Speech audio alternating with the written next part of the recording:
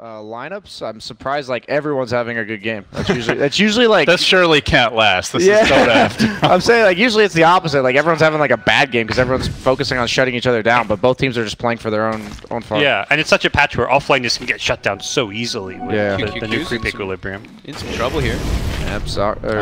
Trap coming through, and first blood design. First blood. Nice snipes there. First Night Stalker, level 3. That's going to be one of the big things maybe for Optic to kind of accelerate. But I didn't really see them prioritize. Yeah, I didn't see Ogre stacking at all. Pursuing out maybe here. Got the silence, got the silence off. Can they bring him down? Soul Rip. Big Soul Rip. That Soul Rip was so much health. Heals him up. They had to quit the Tombstone for this. Tombstone. Problematic. Oh, they stunned him during the E. Oh, he's dead. Oh, the TP. Coil. Oh, they get him, but heavy commitment there. That was a 6 stun by the Nyx. He like did it right when. Afterwards, just on a burning spear. Gotcha. Yeah, that's like something as Huskar where you're mid lane. Could be finding another kill. CCNC snapping the coil, tries to back away, but they stun him. They orb through and doesn't get him off. They'll get the kill again. Not a good start. Oh, he did go Bracer. He's going drums. Yeah, he went Bracer. No, I don't know if he's going drums, but it could be casual Bracer. I think he just acknowledges like he has to make space for this Morphling, so he's gonna have to just fight consistent, like ramping up his power rather than going for the big items. PPD on a long journey, but Morphling PPD cut him special off. here. Yeah, I was just saving his space stun. created. He's Go fine. back the other way. He's fine. He's actually, it's not even worth chasing he him. might actually be fine.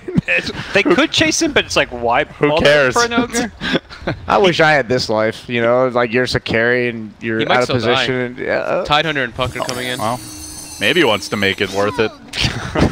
I can't believe this happened. I can't believe it. But now F1's in on the action. We've got 4 LGD heroes. Clarity and get the TP on. 2 of them gave up, but the 25 mana forced the ult. Still going in. Oh my god. Meanwhile, more important kills happening as Ame will fall. No, this set that kill up, so this was definitely the more important kill, you know. How'd they get the kill? I guess the Night Stalker silence. You want to fight, then you go for the treads, but I think he I don't think there's any time in the first 20 to 30 minutes that a Morphling can fight a Huskar Omni heads up. I think he just doesn't want to wait for that Linken's. Like the only way he dies is if he gets silenced from Night Stalker, right? It does slow down your Linking's timing as well, but almost every time they skip treads, they also go back for the boots of travel. Yeah, he's kind of hoping for that scenarios like top where he can play the cleanup, where his team set the kill frame, he TPs in and gets like the anti-mage team fight contribution. Exactly. Yeah, you can contribute to a team fight with just your battle fury, but you need to make sure you're the last hero to show up. Exactly. Yeah.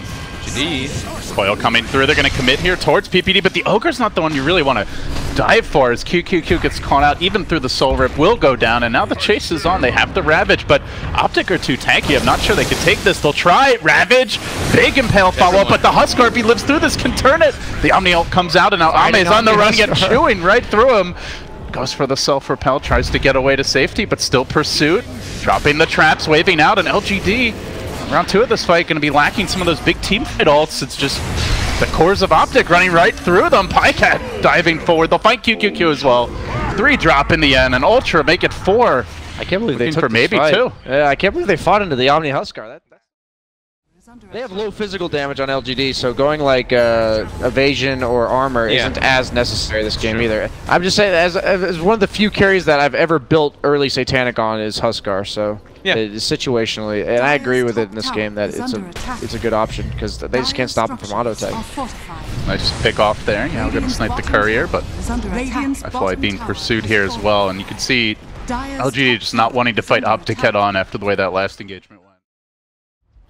Alright, LGD smoking up now. They're going to fight headlong into Optic. CCNC might be in position to break this as Ame finds a kill on PPD, but the more important action up here near the Roshan pit. Sentry gets dropped down. They do get the jump on Saksa, but the Omni Knight's in position. The Ravage coming through will connect there on the Huskar, but Zai able to dodge that, stay alive. Like, is that Zai's That's not used. Yeah, it is. Yeah, it's his own Yules. That was a sick Those the dodge. pucks. I knew puck is the Yules. I thought it was pucks. No, he went drums.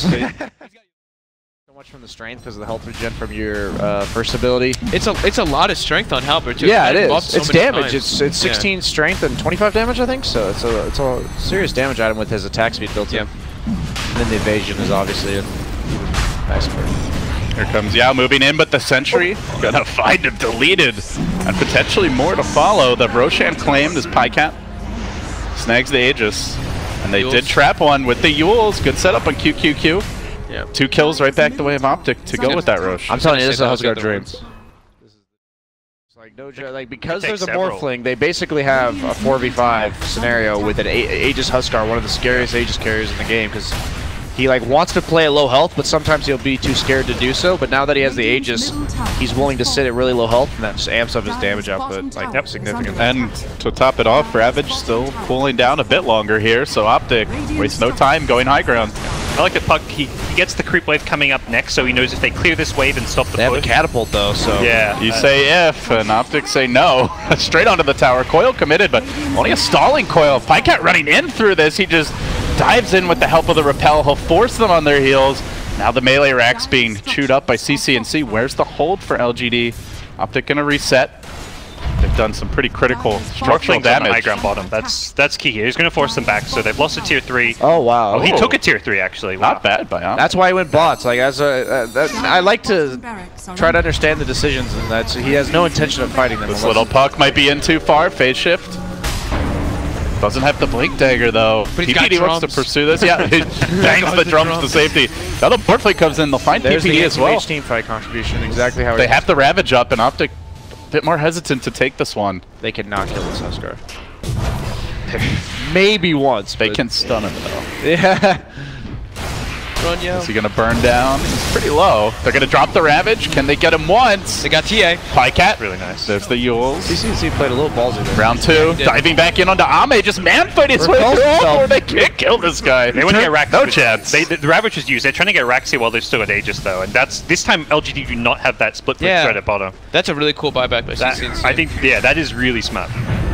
As much as he misplayed by going too aggressive, he baited out the Ravage. Yeah, it was all the Morphling, like the Morphling turned into Omni and repelled himself. That was pretty funny. They'll get Raxi uncontested. And yep, this is Huskar.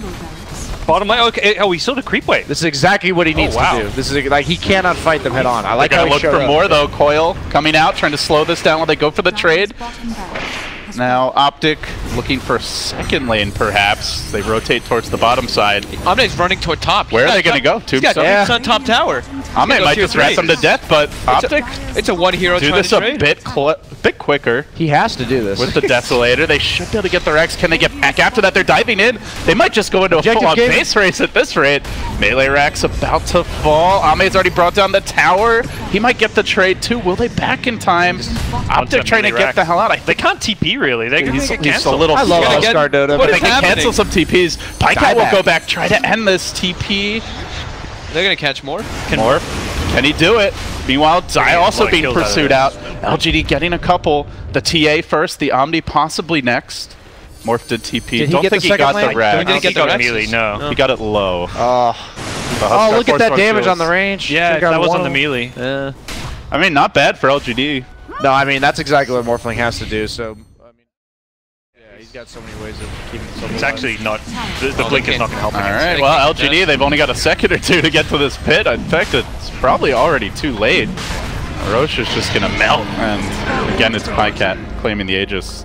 This is kind of one of the spots where if I don't know how LGD holds. Are they going to take a fight? Morphling is in the top lane already. They're trying to stop baiting them out, and yeah, looks like this melee rack's in trouble now. Optic are not in position. I don't think Optic cares. They're going to go Megas. Yeah, they don't care.